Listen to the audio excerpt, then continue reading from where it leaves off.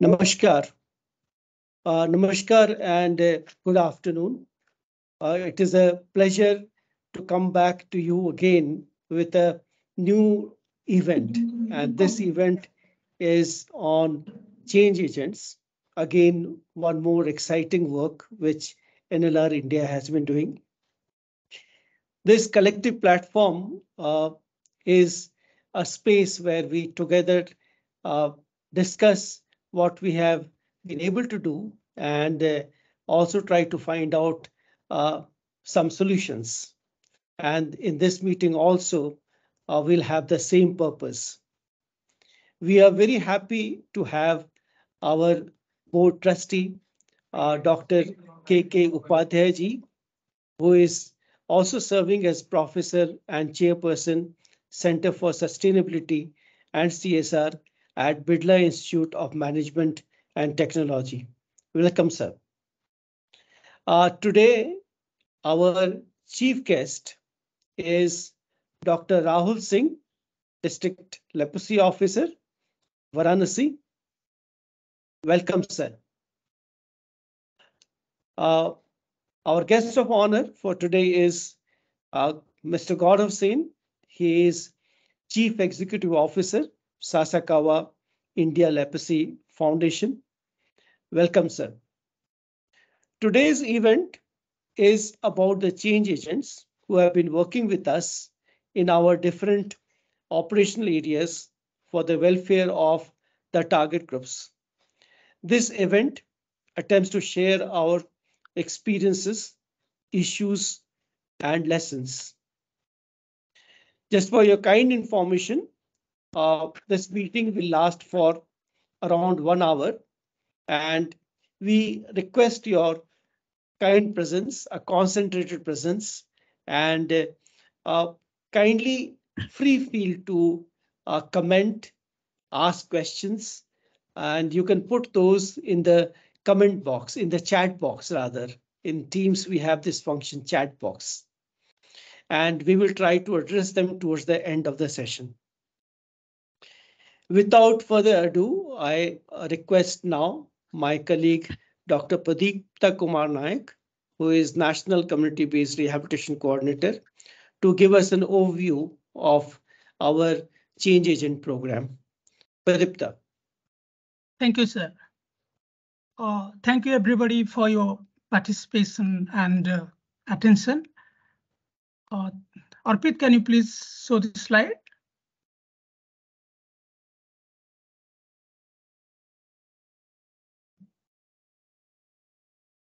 Yeah, thank you. As we work with persons associated with leprosy and disabilities in the leprosy colonies and communities affected by stigma, discrimination, deprivation, poverty, exclusion, and mental health issues, one of the very important approaches has been to mobilize the community volunteers. And we call these community volunteers change agents. And who are the change agents? How do we define the change agents? A change agent is a person who brings changes in the community, families, not only community and families, but also in themselves. Because a developed and improved and a good change agent actually does good to the intended communities.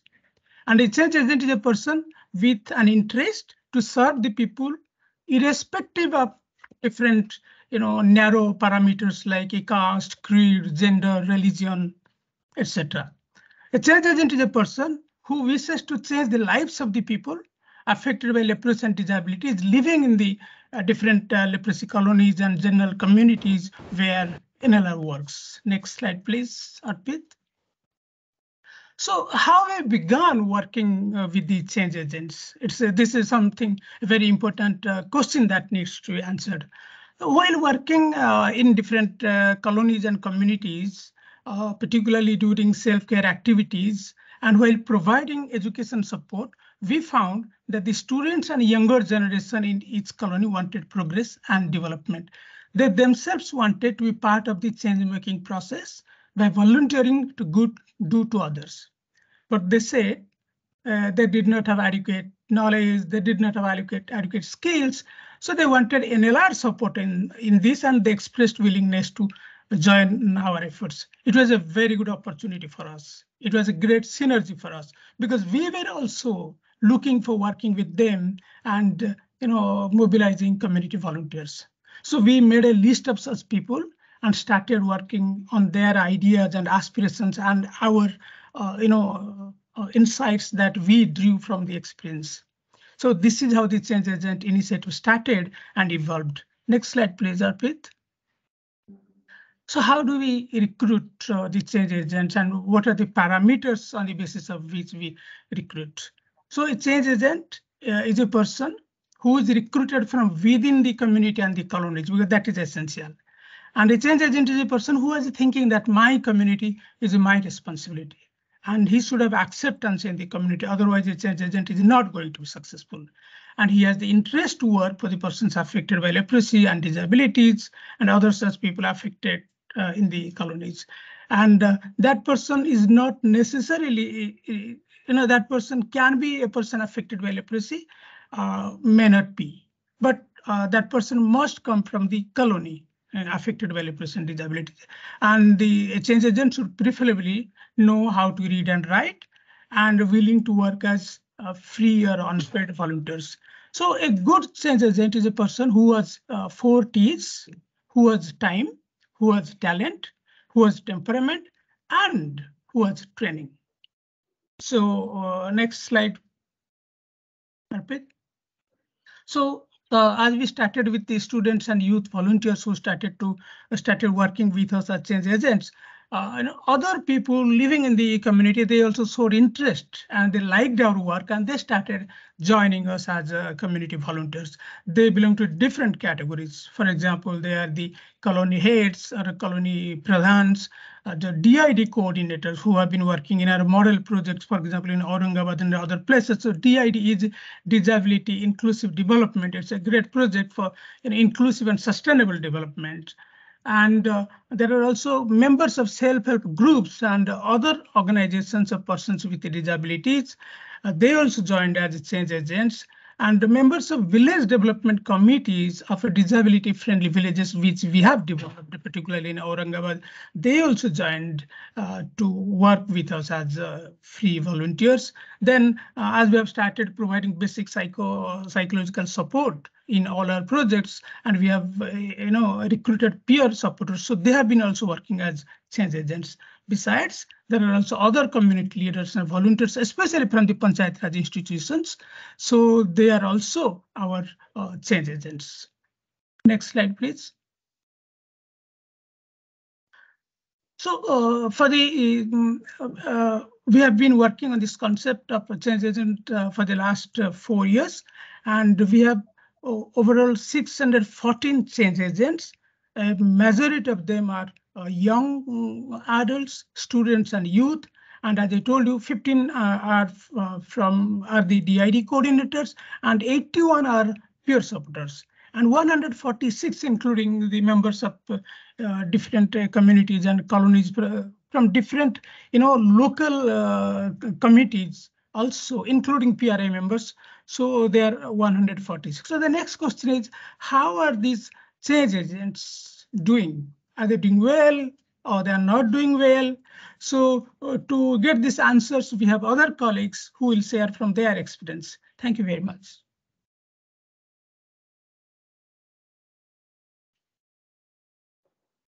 Thank you, Dr. Pradushka, for that good overview of our change agent program. Now I'll invite our colleague Sambhunath Tiwari ji, who is State Community-Based Rehabilitation Coordinator working in Bihar.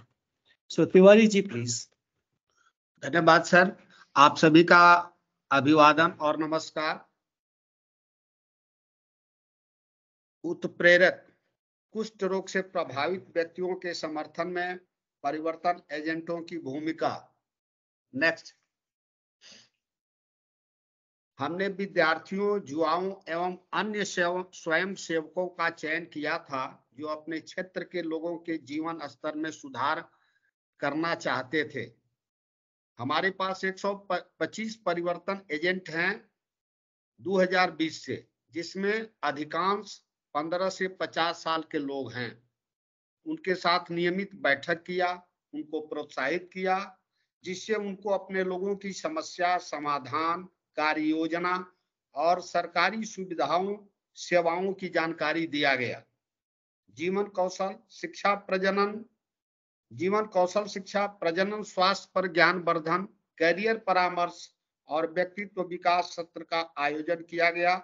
साथ साथ अन्य विकास के मुद्दों की जानकारी दी गई, जैसे दिव्यांग अधिकार अधिनियम, समाज कल्याण विभाग द्वारा संचालित योजनाओं की जानकारी दी गई। सभी सेवाओं तक पहुंच, समूह विकास, विशेष दिनों का अवलोकन, डाटा संग्रह करने का नियम अपने कार्यक्रमों के माध्यम से बताया गया। नेक्स्ट।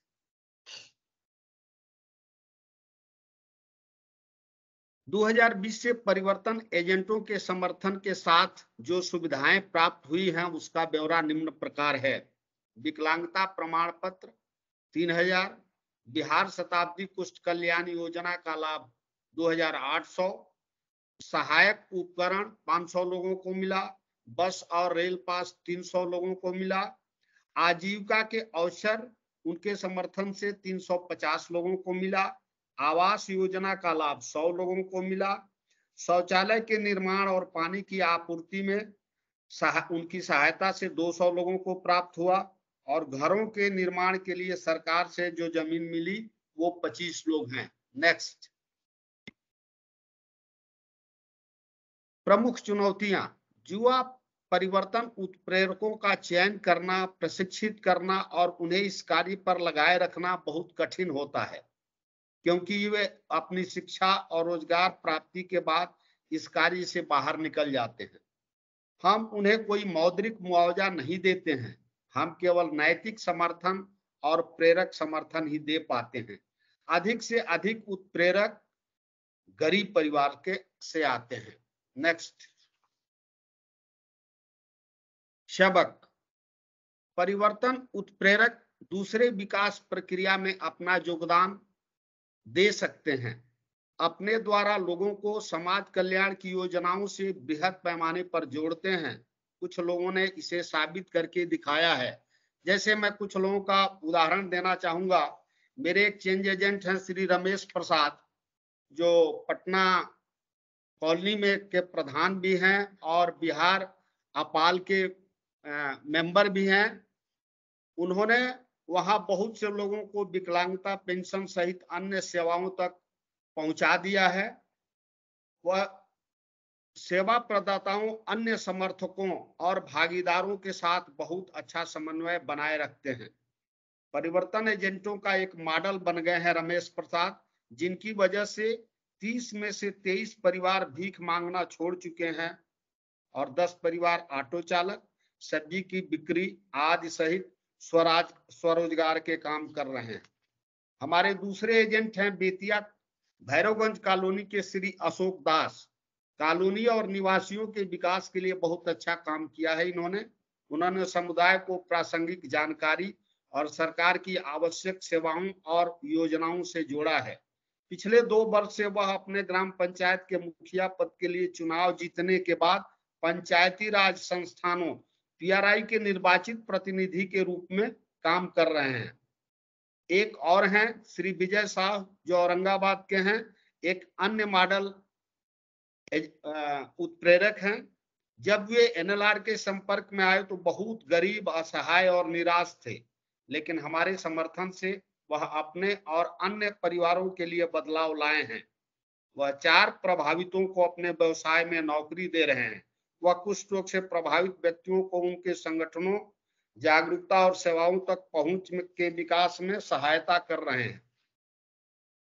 परिवर्तन उत्प्रेरक को सरकार द्वारा सामाजिक स्वयंसेवक के रूप में कार्य पर लगाया जा सकता है, जिससे अच्छे परिणाम की प्राप्ति होगी। पहचान करना, प्रशिक्षण देना एक नियमित प्रक्रिया है।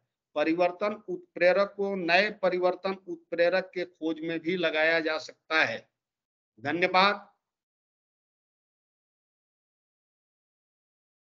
धन्यवाद तिवारी जी।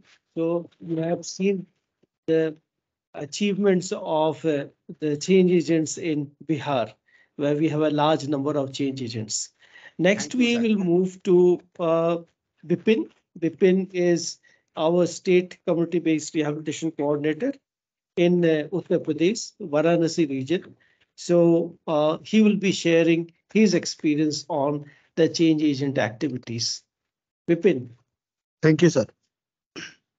सभी को मेरा नमस्कार। अर्पित,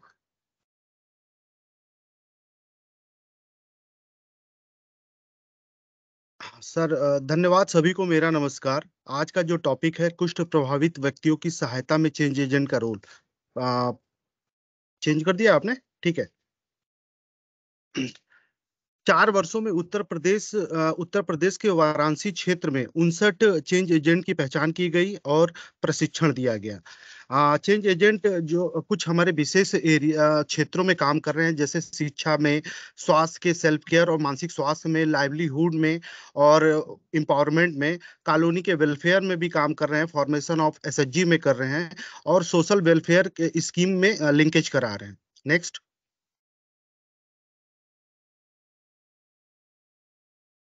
अर्पित जी नेक्स्ट। हाँ, चेंज एजेंट की क्षमताएं।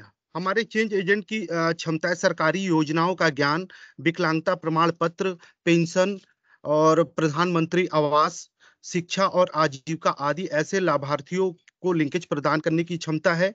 सेवाओं और योजनाओं के लिए कैसे आवेदन करना है, कैसे पालन करना है और संबंधित अधिकारियों से कब मिलना है, इसका ज्ञान और क्षमता है उनके अंदर।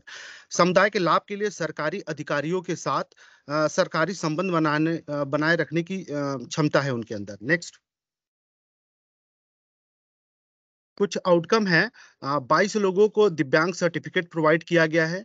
16 लोग को जो पेंशन पा रहे हैं, 6 लोग को प्रधानमंत्री आवास प्राप्त हो चुका है। 18 लोग को गवर्नमेंट की स्कीम के तहत शिक्षा प्रदान की गई है। 5 लोगों को आजीविका से जोड़ा गया है।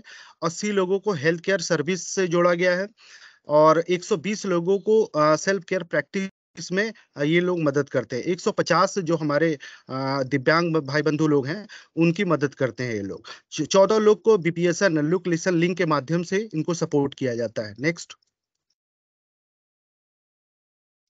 कुछ स्टोरी हमारे सामने है।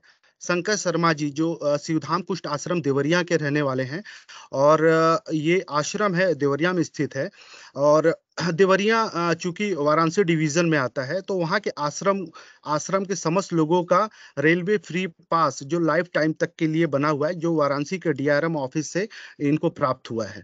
नेक्स्ट। एक हमारी चेंज एजेंट है रिंकू जी, जो श्री गंगा कुष्ठ आश्रम की हैं। गंगा कुष्ठ आश्रम रेलवे रेलवे के द्वारा दी गई जमीन पे ये स्थापित है। यहाँ पे 6 घर को पिछले वर्ष 6 घर को रेलवे के द्वारा तोड़ दिया गया था। उसके रिगार्डिंग रिंकू जी ने डीएम के साथ समक्ष जा करके स्टे लगवाया। तो ये कैपेबिलिटी है हमारे चेंज एजेंट की। नेक्स्ट। मेन चैलेंजेस क्या है? हमारे जो चेंज एजेंट जो है पुअर इकोनॉमिक बैकग्राउंड से आते हैं और सबसे बड़ी बाधा है कि उनमें एजुकेशन की कमी है, कॉन्फिडेंस की भी कमी है। कुछ तो हमारे चेंज एजेंट जो है गवर्नमेंट ऑफिशियल के सामने थोड़ा आने से अपनी बात रखने में वो हिचकिचाते हैं। चेंज एजेंट की एक और हमारी जो चैलेंजेस है वो माइग्रेशन की समस्या है। एक लेप्रोसी कॉलोनी से दूसरे लेप्रोसी कॉलोनी या दूसरे स्टेट के लेप्रोसी कॉलोनी में चले जाते हैं। ये बहुत बड़ी समस्या है और प्रभावित व्यक्तियों में एक करुणा की भावना की कमी है चेंज एजेंट में। ये हमारा चैलेंज है। Next.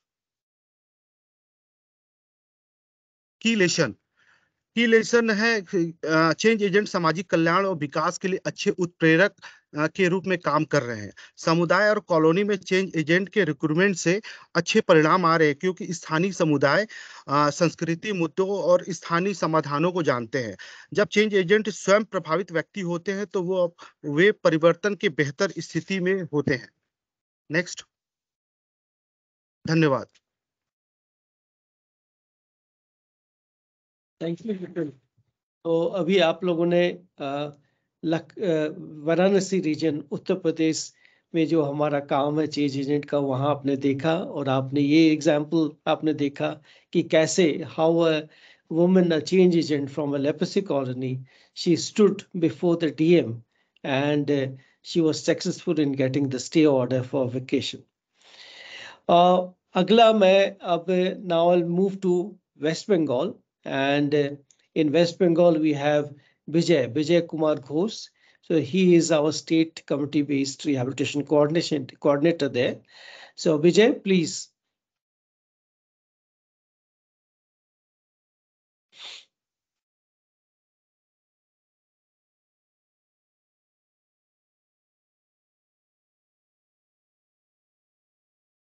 Sir, am I audible now?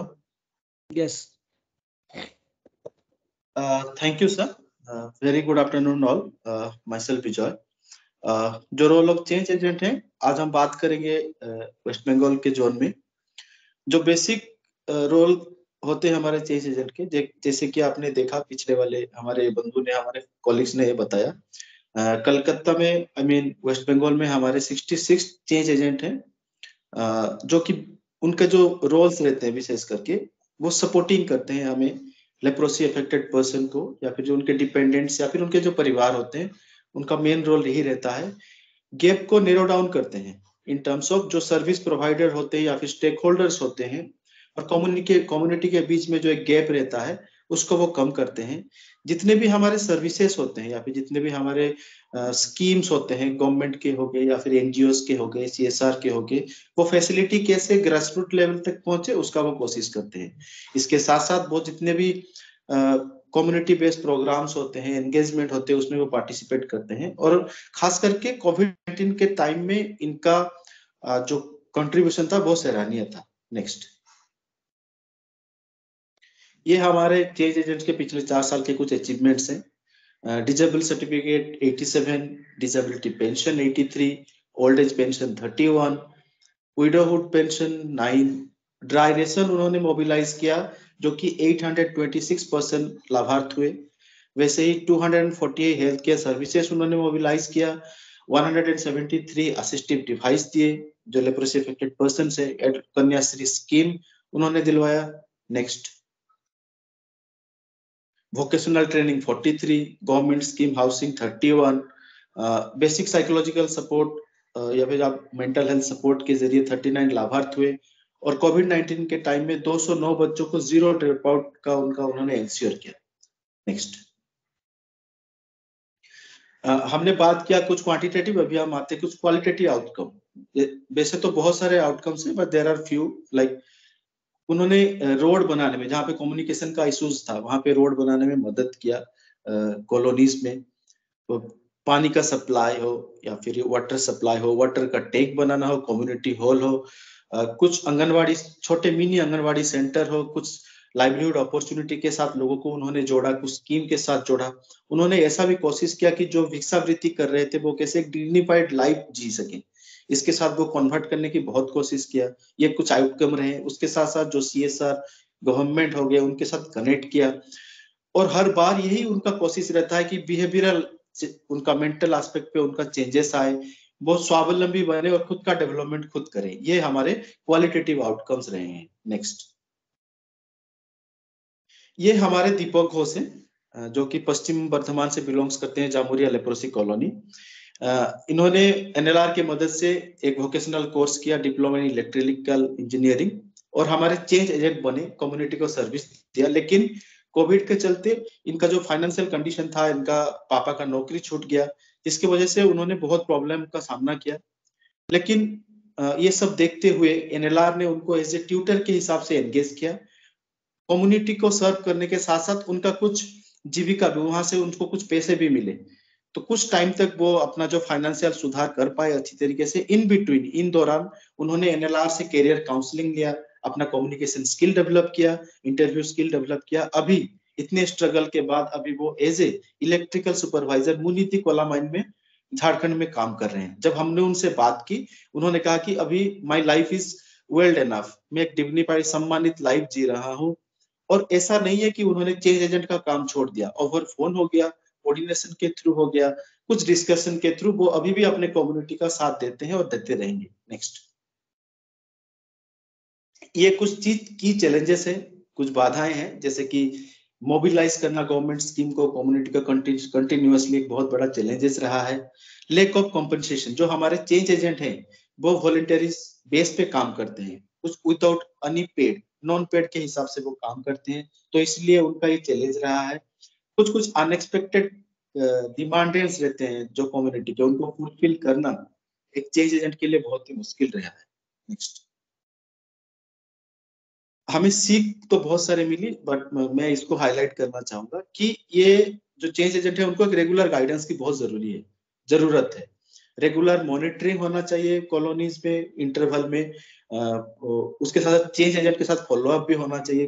Continuous capacity building होना बहुत जरूरी है चेंज एजेंट का, जाकि फ्यूचर में वो काम में इन्वॉल्व हो सके। और जो एक कंटिन्यूअस प्रोसेस होता है गवर्नमेंट के साथ, एनजीओ के साथ, जो कनेक्शन एस्टेब्लिश होना, ये अगर होता रहेगा तो वो कीप मोटिवेटिंग होते रहेंगे। और definitely need monetary and non monetary incentive, उनको, ये हमारा एक लेसन है, ये उनको एक मोटिवेट करता है अंदर से अपना कम्युनिटी के ऊपर काम करने के लिए, और कम्युनिटी का जो भी इश्यूज है उसको फ्रंट फुट में लाने के लिए ये लेसन को फॉलो अप करना हमारे लिए बहुत जरूरी है। Thank you for listening. Thank you all. Thanks, Vijay. So you have seen, wonderful achievements like people being motivated to give up begging and getting some alternate jobs, and even a change agent who has changed his life. He has become an electrical engineer, and still he's supporting. Next, we will hear the voices of our change agents, and a video will be played, which is recorded video of different change agents. Arpit, video please.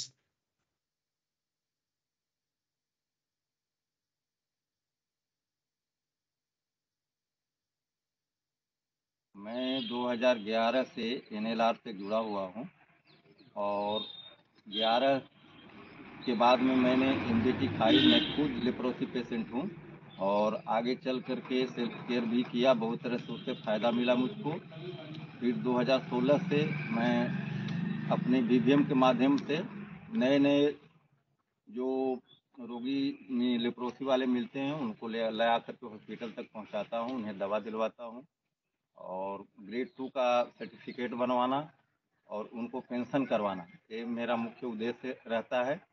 और कई तरह के जो काम leprosy के लिए जो होता है, उनको सेल्फ केयर का माध्यम जो होता है उसको समझाना, और किसी तरह का भी कोई दिक्कत होता है तो लोग को ऑफिसर से संपर्क करवाना। एनएलआर फाउंडेशन के नेतृत्व में जो हमारे गो प्रखंड में सेल्फ केयर शिविर लगा था, उसी शिविर में एनएलआर से मुझे जुड़ने का सौभाग्य हुआ, और उस शिविर में हम कुल 54 पेशेंट एक साथ सेल्फ केयर का काम करते थे। सभी सदस्यों को देखने के बाद मुझे यह महसूस हुआ कि इन सबों में मैं जुआ हूँ। अगर इनके लिए कुछ कर सकता हूँ तो मेरे लिए बहुत बड़ी उपलब्धि रहेगी। और साथ ही साथ एनएलआर का मार्गदर्शन हमें मिला और सौभाग्य मिला कि मैं उनके लिए कुछ कर पाऊँ। इस क्रम में सर्वप्रथम तो उनका प्रमाणीकरण और बिहार शताब्दी कुछ कल्याण का लाभ एनएलआर के माध्यम से ही करवाने में सफल रहे। कुछ दिनों के बाद सरकार द्वारा एक और स्कीम आया जो उनके बच्चों के पढ़ाई के लिए लाया गया था, परवरिश योजना। हमने वैसे लाभार्थियों को चयन किए जिनके बच्चे पढ़ रहे थे, जो 18 वर्ष से कम थे। उनमें से हम वो प्रखंड के 22 बच्चों को परवरिश योजना का लाभ दिलाने का काम किया। इसके बाद समूह के माध्यम से जो सेल्फ हेल्प ग्रुप बनाए, इसमें अपने सभी लेप्रोसी साथियों को उस समूह में भी जोड़ा ताकि वह समाज में अलग थलग ना हो। और साथ ही साथ समूह के माध्यम से ही हमने एक जागरूकता कैंपेन समय पर जो एनएलआर के मार्गदर्शन में मिलता था उसका भरपूर प्रचार किया करता था अपने गाँव में, सुदूरवर्ती गाँव में। और इससे फायदा हुआ कि कुछ नए पेशेंट भी जो आए जिन्हें पीएचसी में भेजने की जरूरत थी और उन्हें भेजा गया, और उन्हें एमडीटी खिलवाकर अपने आप को इस सौभाग्यशाली समझता कि उन्हें दिव्यांग होने से बचा पाने में कहीं न कहीं सफलता हासिल की। क्योंकि ऐसे हमारे पास बहुत सारे पेशेंट हैं जो एमडीटी खाने के बाद दिव्यांगता से बच गए। और जब तक मेरा प्रयास रहेगा अभी और जो हमारा समूह चल रहा है उसके माध्यम से तथा साथ ही साथ जो एनएलआर के माध्यम से या और समाज के किसी और तबके से माध्यम से भी हमें अगर लेप्रोसी उन्मूलन में कुछ करने का सौभाग्य मिलता है तो मैं आजीवन करता रहूँगा। अपने जीवन का एक लक्ष्य बना लिया हूँ ताकि हमारे जितने भी संपर्क में कम से कम वो लेप्रोसी से बचें, और भगवान ना करे अगर वो लेप्रोसी से पीड़ित हो भी गए तो कम से कम दिव्यांगता से तो बचा ही जा सकता है। यही हमारी प्रयास रहेगी। मेरा नाम साई पूर्णिमा कुमारी है। मैं आसादान लेप्रोसी कॉलोनी में रहती हूँ।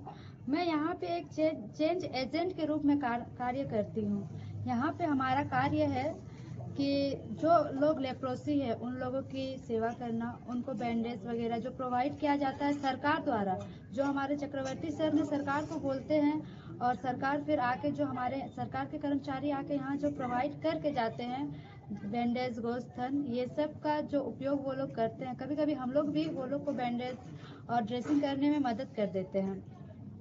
चक्रवर्ती सर ने हम लोग को बीपीएसएन ट्रेनिंग दिया था, जिसका उद्देश्य है लुक, लिसन और लिंक। इसका ये है कि हम लोग जो भी कोई पेशेंट है, जैसे मतलब किसी को फाइलेरिया हो गया है या फिर लेप्रोसी है, तो उसको पहले देखना, उसका सुनना कि उसको क्या प्रॉब्लम है, उसका मानसिक संतुलन के बारे में जानना, उसके बाद उसको किसी सरकारी संस्था या हम लोग चक्रवर्ती सर से लिंकअप करवा देते हैं और चक्रवर्ती सर ने कोई सरकारी सहायक लेके उन्हें फिर उस चीज़ का भरपाई करते हैं। जो लेप्रोसी है वो लोग को सुझाव देते हैं कि मतलब ठंडा पानी में पैर को डुबा के रखना है। उसके बाद उसमें सरसों का तेल लगा के अपना पैर का तलवे को, चमड़ी को नरम रखना है और आग नहीं सेकना है, क्योंकि उनका लेप्रोसी के कारण उनका स्किन, उसका त्वचा वो सुन्न हो जाती है। ज़्यादा आग सेकने से उसमें फफोले भी हो सकते हैं। यही सब करने के लिए ही हम लोग को चेंज एजेंट बनाया गया है और हमारा कार्य को हम लोग अच्छे तरीका से करते हैं। इसमें कोई मतलब सुनवाई नहीं की जाती है और इसी का सुझाव देने के लिए चक्रवर्ती सर ने हम लोग को चुना गया है। जी नमस्ते, मैं अभिमन्यु कुमार दोर, ग्राम सेंदुगार, पोस्ट थाना हरौली बाजार, जिला कुशीनगर, ब्लॉक सुकरौली। बीते 2023 में NLR India foundation doctor Vipin Singh द्वारा मैं चेंज एजेंट बना हूँ। जैसे कि कुष्ठ रोगियों के बारे में, जो कि मतलब कुष्ठ रोग से पीड़ित है, वो कुछ नहीं जानते हैं। जैसे उनको मान लीजिए पेंशन लाभ मिला, चाहे कुछ भी लाभ मिला है, वो लोग नहीं जानते हैं। हमें बनाया गया चेंज एजेंट एनएलआर फाउंडेशन से, ब्लॉक सुकरौली के माध्यम से। मैं तमाम प्रकार के 12-13 लोगों का मतलब मैं पेंशन बनवा चुका हूँ और उन लोगों के हर एक प्रकार के लाभ मैं मतलब बना दिलाया हूँ। ब्लॉक और जिला प्रशासन के माध्यम से जो है कि 12 हमारे गांव के ही, एक सोहित हैं और एक बिशुन है, एक इसराइल हैं, जो कि ये लोग नहीं जानते थे कि मतलब कुछ रोग के से पीड़ित थे, लेकिन जानते नहीं थे कि इन लोगों का पेंशन मिलेगा या कुछ भी मिलेगा। जो कि हमें जब से पता चला, मैं तत्काल फ़ौरन उनके घर गया, उनसे बातचीत किया और उनके तुरंत उनको वहाँ जिला पे भेजा कागज़ बनवाने के लिए। वो लोग तुरंत गए, कागज़ बनवाए और इस महीने में उन लोगों का पेंशन भी आ चुका है, जो कि मुझे बहुत अपार खुशी की बात है। और मैं कुष्ठ उन्मूलन के लिए काम करता हूँ और एनएलआर इंडिया फाउंडेशन से हम जुड़कर मतलब काम करना चाहता हूँ कि जैसे कि मैं मैं मतलब अपने गांव से दूर दूर जाकर मतलब मैं खोजता हूँ कोई कुष्ठ रोग से पीड़ित हो। जैसे कि मान लीजिए किसी का उंगली टेढ़ी हो, चाहे उंगली कट गया हो, चाहे किसी प्रकार की कोई दिक्कत हो, ऐसे लोगों को मैं खोज कर जिला अस्पताल पे पहुँचाता हूँ और इन लोगों का पेंशन से लेकर हर एक प्रकार के मतलब मैं सब सम्मानित करता हूँ और हर प्रकार का मतलब इन लोगों का लाभ भी दिलाने के विपिन सर से दिलाने के लिए लाभ लेता हूँ। और एनएलआर इंडिया फाउंडेशन बहुत ही अच्छा एक फाउंडेशन है। नमस्ते, मैं विदु कर्मकार महात्मा गांधी कुष्ठ कॉलोनी से हूँ और मैं एक एनएलआर एजेंट हूँ और मैं कुष्ठ लोगों की मैंने ये करती हूँ, सेवा करती हूँ और मैं कुछ लोगों को पहले देखती हूँ कि लोग का क्या घाव है, फिर लोग से सुनती हूँ कि लोग को क्या दिक्कत है, फिर उसके अनुसार हम लोग को बताते हैं कि आप एक टब में पानी लें, फिर अपने पैरों को भिगोएं, फिर उसमें सरसों का तेल लें, फिर बीच बीच में आप अपने पैरों को चेक करते रहें कि उसमें कंकड़ वगैरह तो नहीं गए हैं। और इसी सहयोग के साथ चक्रवर्ती सर हम लोग के साथ भी हैं, और चक्रवर्ती सर हम लोग के यहाँ बहुत सहयोग करते हैं। चक्रवर्ती सर हम लोग का यहाँ बैंडेज, तुला, जैसे कि वैसाखी और भी चीज़ों की मदद करते हैं, जैसे बच्चे लोग की पढ़ाई में भी मदद करते हैं। और बहुत कुछ ऐसे हैं जो हम लोग को मदद करते हैं। चक्रवर्ती सर के द्वारा हम लोग से मदद हम लोग को होती है। हम लोग को लेप्रोसी भाई बहनों लोग को, लेप्रोसी लोग को, सबको मदद मिलती है। इसी प्रकार हम लोग LNR में काम करते हैं और सोचते हैं कि आगे से बेटर काम हो और आगे से अच्छा काम हो, कुष्ठ को और सुविधाएं मिले, कुष्ठ को बाल बच्चों को और सुविधाएं मिले। उस प्रकार से हम लोग काम करते हैं एक चेन एजेंट के द्वारा। और चक्रवर्ती सर हम लोग को बहुत मदद करते हैं। कुछ सप्ताह पहले चक्रवर्ती सर यहाँ आए थे और कुछ लेप्रोसियों को यहाँ जिसकी जरूरत थी उसे वैसाखी दे के गए हैं। ऐसे ही चक्रवर्ती सर हम लोग को बताते हैं, सिखाते हैं, हम लोग सीखते हैं। ऐसे ही हम लोग कुछ लोगों की मदद करते हैं। बस इतना ही। मैं विधुकर्मों का धन्यवाद। नमस्ते, मेरा नाम कार्तिक कालिंदी है। मैं एक चेन एजेंट हूँ नवदिगंत लेप्रोसी कॉलोनी का, और मैं जुड़ा हुआ हूँ NLR इंडिया फाउंडेशन की तरफ से पिछले 12 साल से। तो NLR इंडिया फाउंडेशन ने हम लोग का गांव में बहुत सारे डेवलपमेंट वर्क किए हैं, जिसमें से मेंटल वेलबींग, एजुकेशन सपोर्ट, उसके बाद हेल्थ केयर के फील्ड में बहुत सारे काम किए हैं। मैंने पर्सनली बेनिफिटेड हुआ हूँ NLR के माध्यम से, एवं बाकी सब गांव को भी बेनिफिट देने की प्रयास कर रहा हूँ। गांव में बहुत सारे काम, जैसे कि मान लीजिए आपका पॉली हाउस, उसके बाद fish farming, mushroom cultivation, vermi compost, ऐसे जो मॉडर्न इक्विपमेंट्स एग्रीकल्चर फील्ड में, ये सब भी मैं सिखाता हूँ और इसमें से कुछ इनकम जनरेट करने की कोशिश करता हूँ। NLR ने मुझे बहुत सारा सहयोग किया है इस फील्ड में आगे बढ़ने के लिए। और मैं बताना चाहता हूँ कि पिछले 12 साल से जो बॉन्डिंग है NLR के माध्यम से हमारे गांव में, वो बहुत ही पॉजिटिव रहा है और आगे भी होता रहेगा, ये मैं दुआ करता हूँ और ये आशा करता हूँ। कुछ आश्रम में रहते हैं और हम लोग ने पहले जब स्टार्टिंग में 89 में हम आए थे यहाँ पर, तो उस समय हम लोग का हाथ पाँव को किस तरह अपने आप को सुरक्षा में रखना है, इसके भी जानकारी का अभाव था हम लोग के पास। NLR के द्वारा हम लोग को सेल्फ केयर ग्रुप चला करके सेल्फ हेल्प ग्रुप से बनाया गया, और हम लोग अपने सबसे प्रथम में अपने शरीर को किस तरह से, किस ढंग से अपने बचाव का जानकारी हमको NLR के द्वारा मिला। उसके बाद फिर जाकर के अपने शरीर के बाद हमारे बच्चों को किस तरह माने आगे बढ़ाया जाए, इस पर काम हुआ। इस पर माने बच्चे लोग को स्कूल में एडमिशन कराना, उसका फीस देना, ड्रेस देना, कॉपी किताब देना, और माने ट्यूशन का भी व्यवस्था, स्कूल के अलावे ट्यूशन का भी व्यवस्था टीचर रख के कराया गया। उससे पहला मेरा बच्चा हुआ कि इस आश्रम के अंदर में मैट्रिक पास करवाए हमारे बच्चे सबसे पहले यहाँ पर। फिर उसका देखा इसकी बहुत सारे बच्चे को NLR का सपोर्ट से मैट्रिक, इंटर, अच्छे माने BSc नर्सिंग वगैरह, GNM, ये सब बच्चे लोग कर रहे हैं। तो नीचे से हम लोग को बहुत अच्छा सहयोग, सपोर्ट मिला NLR का कि हम लोग आगे बढ़ पाए और पढ़ाई शिक्षा में हम लोग प्रवेश किए। तो शिक्षा नाम का हमारे आश्रम में कोई नाम नहीं था। उसके बाद हम यहाँ के सारे कुष्ठ रोगियों को पेंशन दिलाना, सर्टिफिकेट दिलाना, और NLR का सहयोग लेते हुए भी हम लोग यहाँ का सारे जमीन है, घर है, ड्रेसिंग का सारा काम हम देखते हैं, और उनसे बीच बीच में गाइडलाइन हमको मिलता है, और हम लोग को कुछ सपोर्टिंग भी कहीं कभी कभी माने कुछ बजट के अनुसार मिल जाता है खर्चा के लिए, भागदौड़ के लिए, और हम लोग इसी तरह से हम इसको आगे बढ़ा रहे हैं। नमस्कार, मेरा नाम जया है और मैं पटेल नगर के लोकमाता कुष्ठ आश्रम में रहती हूँ। और इस कॉलोनी के लिए जो मैं काम करती हूँ और यहाँ पे मैं क्या बदलाव लेकर आ रही हूँ उसके बारे में आपको एक छोटा सा जानकारी मैं दे रही हूँ। यहाँ पे कॉलोनी में मैं पिछले 40 से 45 साल से रह रही हूँ और इस कॉलोनी में मैंने जो है लोगों के बीच में ये जागरूकता लेकर आई हूँ कि जो भी लेप्रेसी से अफेक्टेड पर्सन है उनके बीच में अगर हम रहते हैं तो हमें ये बीमारी नहीं लगती। और इस अवेयरनेस को मैं जाके हमारे आसपास के कॉलोनी वालों को भी बताती हूँ, जिससे लोगों में ये जागरूकता आई है कि ये जो बीमारी है इतनी जल्दी लगती नहीं है। यदि कोई 10 से 15 साल इनके साथ में रहता है जो मेडिसिन नहीं खाते, तब ये बीमारी की बैक्टीरिया एक दूसरे में पनपती है और बीमारी लगने का डर होता है।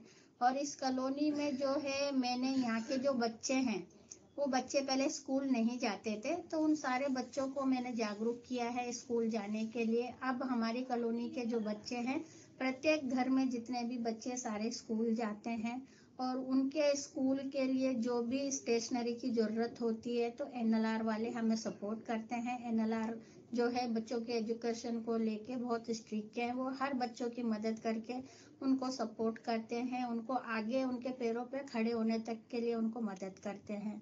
और यहाँ पे जो है एनएलआर के मार्गदर्शन से हम लोग ने एक सिलाई क्लास शुरू की है, जहाँ पे इस कॉलोनी की महिलाएं जो सिलाई सीखती हैं और वो अपना रोजगार शुरू करने के लिए प्रयास कर रहे हैं और कई महिलाओं ने अपना रोजगार शुरू भी किया है।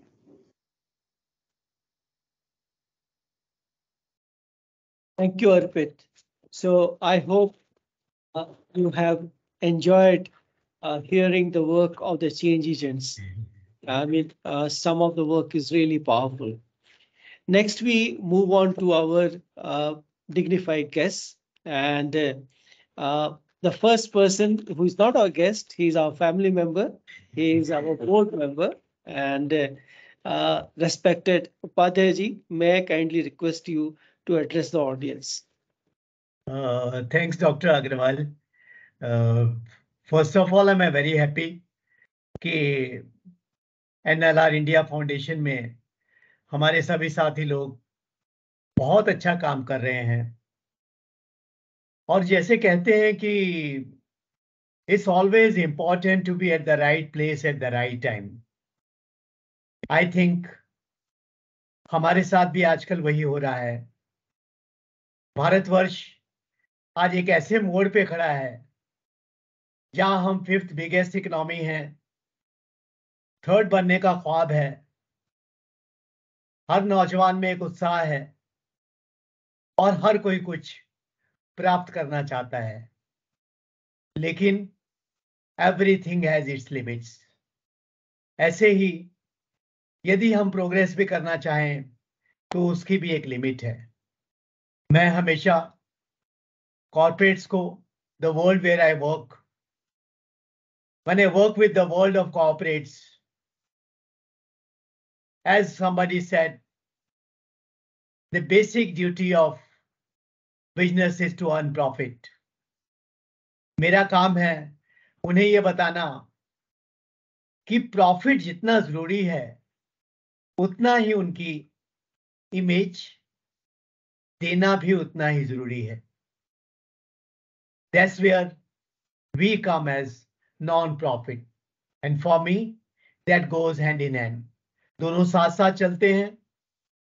हमें अपना जीवन भी गुजारना है और लोगों के लिए कुछ करना भी है। आज देश में जज्बा है, परिवर्तन की लहर है और हम सही टाइम पे सही जगह पे खड़े हुए हैं। हमारे साथियों ने बताया हमने एक मुकाम हासिल किया है, सबको उसका साधुवाद, लेकिन हमें बहुत दूर दूर तक जाना है। और एक जो बहुत क्लियर हुआ कि एक तिनका कुछ नहीं कर सकता जब तक हम लोग मिलके काम ना करें। हम सबको मिलके काम करना है और कॉलोनीज में भी या हमारे जिन लोगों के लिए हम काम करते हैं उन्हें भी, चाहे वो सेल्फ हेल्प ग्रुप्स हो, गवर्नमेंट स्कीम्स हो, दूसरी सिविल सोसाइटी की स्कीम्स हो या इंटरनेशनल वातावरण हो, उससे जोड़ना बहुत जरूरी है। आइए हम सब मिलके ये प्रण लें और आगे बढ़ें मुझे विश्वास ही नहीं, पूर्ण विश्वास है कि हम इसे अचीव करके रहेंगे और कम से कम एक पन्ना सफलता का हम लोग जरूर लिखेंगे। Thank you. Thanks, Upadhyay ji, for that motivational address. It inspires all of us. Thank you, Upadhyay. Thank you very much. Next, I call upon our dear guest of honor, God of Saint ji. He is a Chief Executive Officer of Sasakawa India Leprosy Foundation. So, sir, may I request you for your comments on whatever you have heard so far. नमस्कार आप सभी को. Thank you, Dr. Agarwal. First of all, I congratulate NLR team for creating such a pool of change agents who are instrumental in providing services to the persons affected by leprosy and disability. It's a wonderful work actually. As my esteemed speaker before me has already mentioned that हम अकेले कुछ नहीं कर सकते, तो एक साथ में जुड़ के जब रहते हैं तभी हम लोग कर सकते हैं. And that's why you need a pool of people जिसमें जज्बा हो. इस सेक्टर में मैं हमेशा बोलता हूँ कि जज्बा बहुत इंपॉर्टेंट चीज होती है, वो पैशन होना बहुत इंपॉर्टेंट होता है. स्किल अपने आप आ जाती है जब हमें जज्बा होती है, जब हम लोग कूद जाते हैं उस काम के लिए, तब हमें अपने आप वो स्किल आ जाती है. एक साल 2 साल थोड़ा सा लड़खड़ाते हैं, उसके बाद स्किल आ जाती है. और जितने लोगों ने बात की, मुझे मेरा विश्वास है कि सब में इतने सारे स्किल भरे हुए कि हम लोग उसको थोड़ा सा पॉलिश करते जाए तो एक दिन वो लोग जाके और आगे बढ़ेंगे और वो लोग आगे तक स्टेट लेवल तक पहुंच जाएंगे जरूर. तो कोशिश हमारा वही है. हम लोग भी एक जिस संस्था से जुड़े हुए सासाकावा इंडिया लेप्रोसी फाउंडेशन, हम लोग भी कॉलोनी में ही हम लोगों का काम है. ज्यादातर मुख्य काम कॉलोनी में ही होता है. अपने जो यूथ से हम लोग एक कोशिश रहा है कि, और अभी और ज्यादा बना रहा है कि जो यूथ से उनके तरफ ज्यादा ध्यान दे, क्योंकि यूथ की जो जज्बा होती है, जो करने की जो इच्छा होती है, उसको स्ट्रीमलाइन किया जाए तो बहुत कम आसान पे हो सकता है. जो कहानी सुनी हम लोगों ने, जो जिन्होंने बताया, हमारे भाई जो बिहार से है, वेस्ट बंगाल से है, एक बहुत अच्छी है कि किसी ने इलेक्शन कॉन्टेस्ट की, जो लोकल लेवल का पंचायत का, उन्होंने जीता. I think that's a wonderful example, and he is kind of not a role model, but also like he can create access to many government services in his place for the people that he belongs to, the community that he belongs to. ये बहुत बड़ी बात है इस sector में, क्योंकि peer group का जो होता है, पीयर ग्रुप रोल मॉडल बने तो बहुत बड़ी बात होती है उन लोगों के लिए, अपने कम्युनिटी के भाई बहन को जब देखते कि यहाँ तक पहुंच गए हैं. और इलेक्शन कॉन्टेस्ट करना हमारे देश में एक बहुत बड़ी चीज मानी जाती है. कहीं पे भी हो इलेक्शन, भले ही पंचायत का हो या म्यूनिसिपैलिटी का हो या कहीं पे भी हो, तो उसको किसी ने जीता है और आगे बढ़ा हुआ है 2-2 3-3 बार, और बहुत बड़ी बात है. और इसको हम लोग और जितना भी इससे लोगों को हम लोग प्रभावित कर सके इसके लिए कि आप लोग भी जाओ.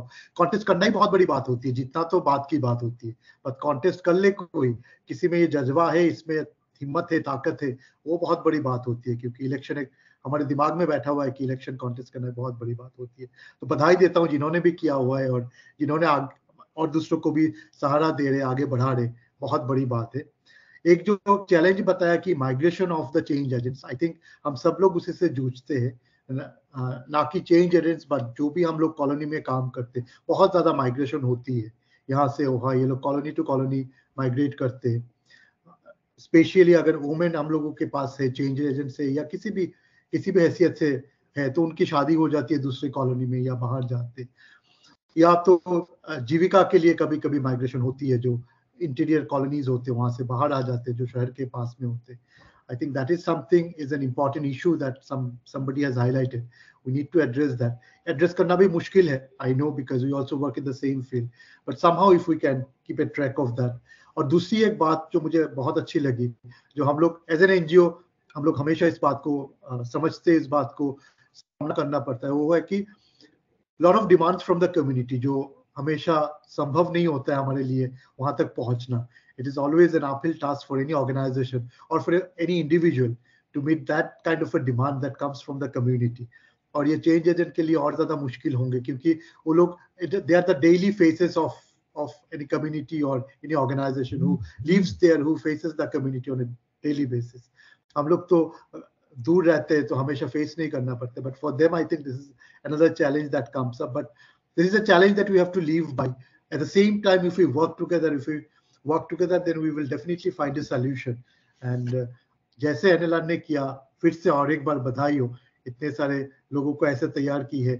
एक एक दायित्व ना कम होता है. हम लोग जब ऐसे लोगों को आगे ले आते, हमारे जब अपने जो लोग होते जो आगे बढ़ते जाते, तो संस्था के धीरे धीरे वहां पे रिस्पॉन्सिबिलिटी कम होते, क्योंकि अपने लोग अपनों को संभालने के काबिल हो जाते. तो फिर से और एक बार बधाई एनएलआर टीम को, और जितने भी चेंज एजेंट से जिन्होंने भी बोला, और जिनको नहीं सुन पाए, शायद समय की कमी है, सबको तो सुनना पॉसिबल नहीं है. I am sure there are many more.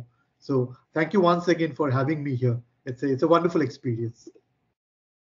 Thanks Gaurav ji ने बहुत अच्छा बोला, और आपका खुद का इतना अच्छा एक्सपीरियंस है, और आप लोग भी लेप्रोसी कॉलोनी में काम करते हैं. I think your comments are very useful. और जो इलेक्शन में आप जीतने की बात कही ना, it's not one person. Actually there is district में वी वर्क कॉल औरंगाबाद, जहाँ डिसेबिलिटी इंक्लूसिव डेवलपमेंट का काम करते हैं हम लोग. And I am not exactly remembering the figure, but I think hundreds of them participated in the local election, including females. And if I'm not wrong, I think more than 25 of them have won the election. So that's a Very good. that's a wonderful achievement, and it's a place which needs to be seen. Thank you, Gaurav Singh ji. Next, I call upon हमारे विशिष्ट, जिसकी हम बड़ी देर से इंतजार कर रहे हैं, हमारे चीफ गेस्ट साहब डॉक्टर राहुल सिंह. ये डिस्ट्रिक्ट लेप्रोसी ऑफिसर है वाराणसी में, and he has been a Pioneer in the field of leprosy. और मेरे को बड़ी खुशी हो रही है इनको वेलकम करके. Doctor Rahul Singh ji, kindly address us. Sir, good afternoon, and my sincere regards to all of you, including the change agents and the person affected with leprosy, and you people which are for supporting the leprosy cases. So far as our main milestones of leprosy is, the first is the PR should be less than 1, which we have achieved in December 2005. The next one is our disability, grade 2 disability should be less than 1 in 10 lakhs population.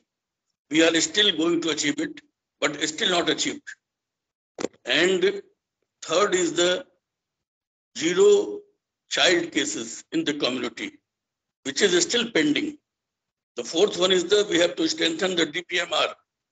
We are doing it with your help, and prevention of stigma and discrimination of the leprosy cases. So these 5 pillars we have to achieve it.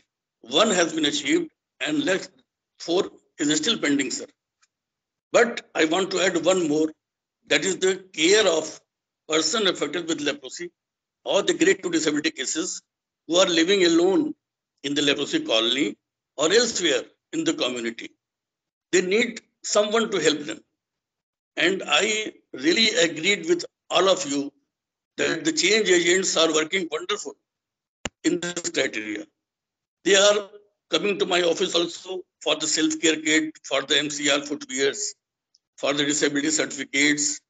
And as Vipin has said, they are working for the mobilization and socialization, as well as preventing the stigma of these leprosy cases, and they are spreading the messages as well.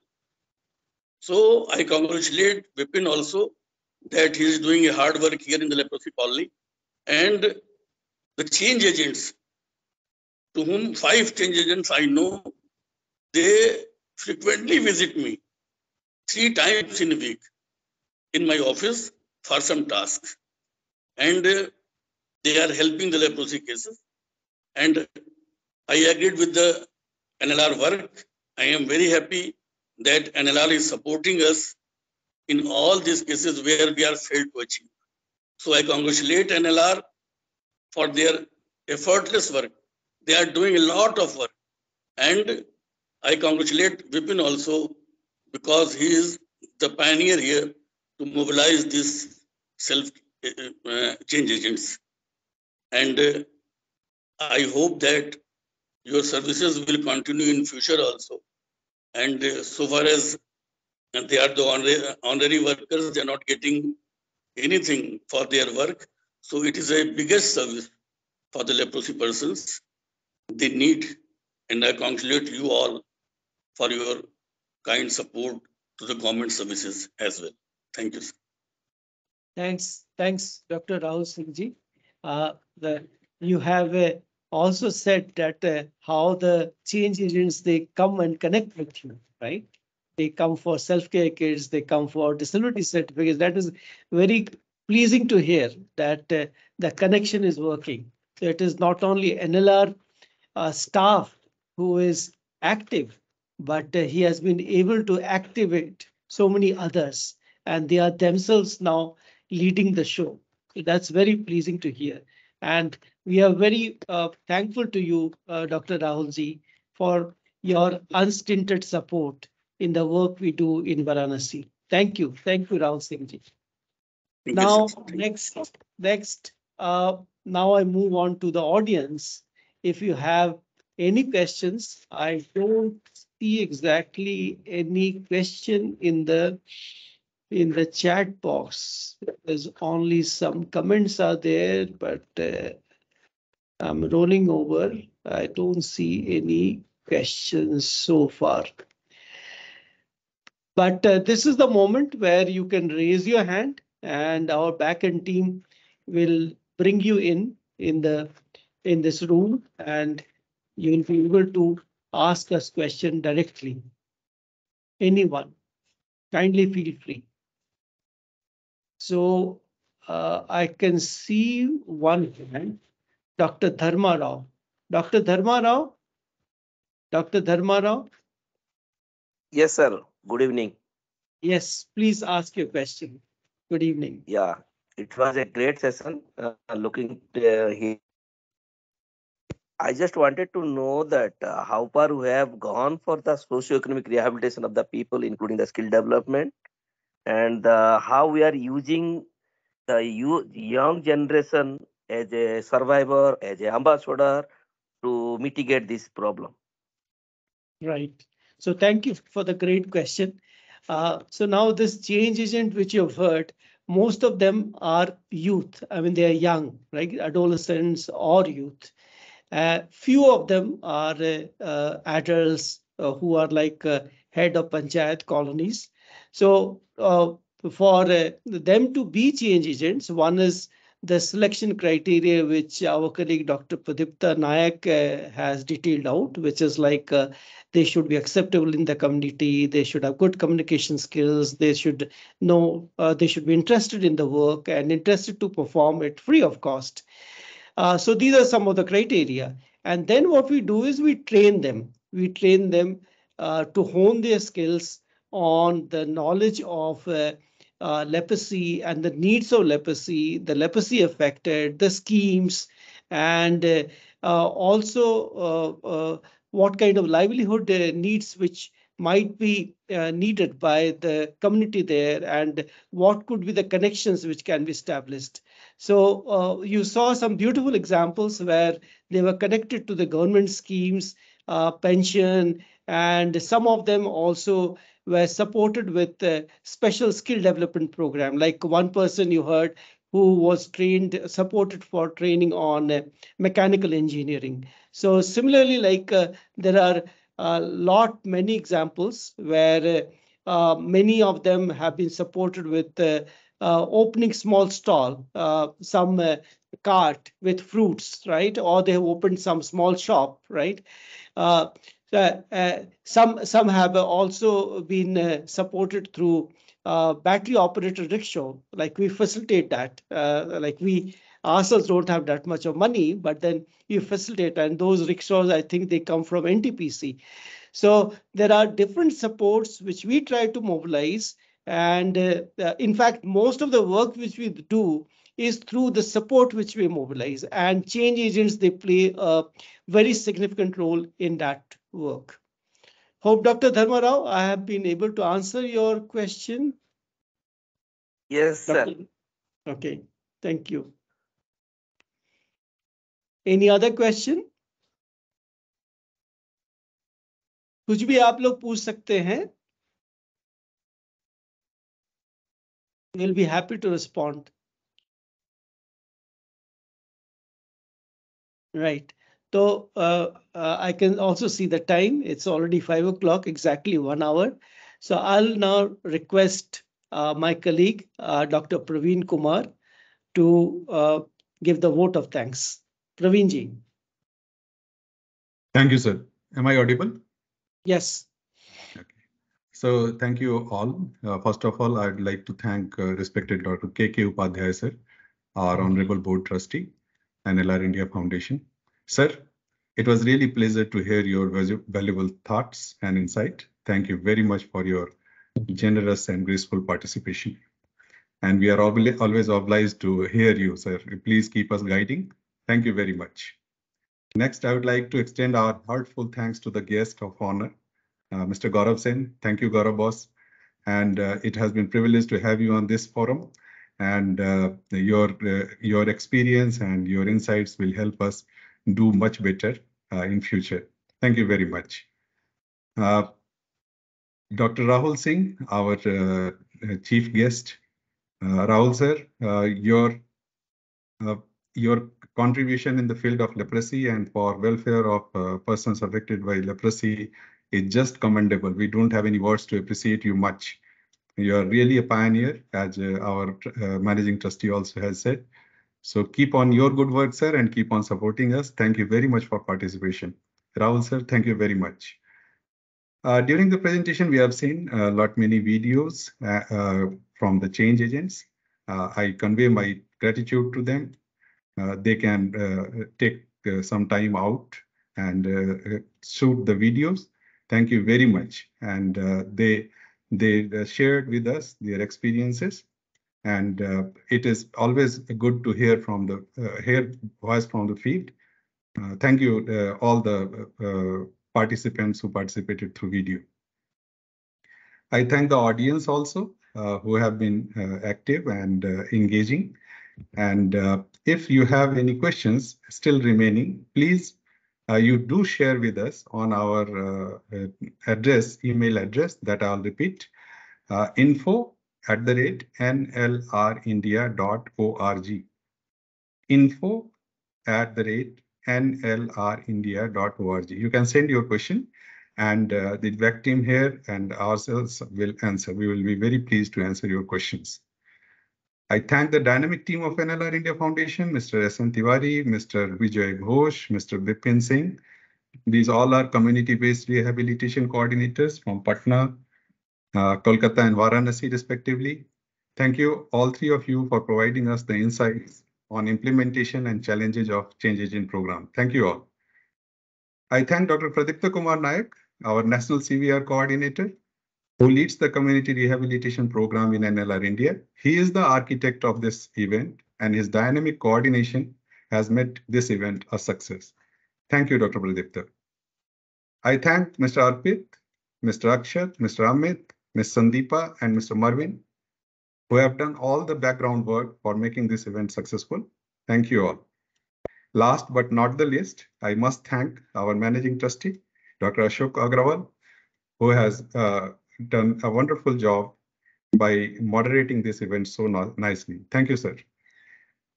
At the end, I would request the audience to join us in our efforts to improve the lives of persons affected by leprosy and disabilities. You may guide us, mentor our beneficiaries, or may contribute financially. Please write to us, as I said, on our email ID, info@nlrindia.org, info@nlrindia.org. In the future, we will showcase our other innovations. Till then, thank you very much and goodbye.